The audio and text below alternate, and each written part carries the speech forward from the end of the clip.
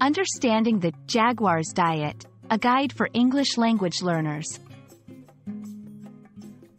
Hello everyone. Today, we're going to explore an interesting English phrase, Jaguar's diet. We'll break it down, understand its meaning, and see how it's used in different contexts. This is especially useful for English language learners looking to expand their vocabulary and comprehension skills. So, let's dive in and explore this fascinating phrase. Jaguar's diet might sound straightforward, but it's a phrase rich in meaning.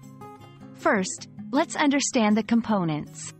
A jaguar is a large wild cat known for its strength and grace, native to the Americas. When we talk about its diet, we are referring to what this animal eats. This phrase is often used in discussions about wildlife, ecology, and sometimes metaphorically in other contexts. In its most literal sense, Jaguar's diet refers to the eating habits of the jaguar. Jaguars are known to be carnivorous, meaning they eat meat.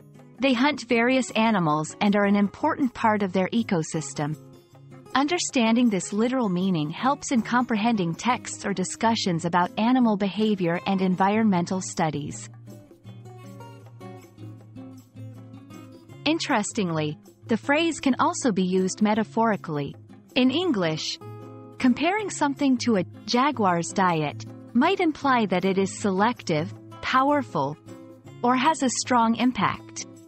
For example, a company focusing on a specific market niche might be said to have a Jaguar's diet approach in its business strategy, implying a focused and effective method. Let's see some examples. 1. Literal. The jaguar's diet mainly consists of deer, peccaries, and sometimes fish. 2. Metaphorical. The new marketing campaign has a jaguar's diet strategy, targeting only high-value customers. I hope this video has helped you understand the phrase, Jaguar's diet, in both its literal and metaphorical senses. Remember, English is full of such interesting phrases that can add depth to your communication.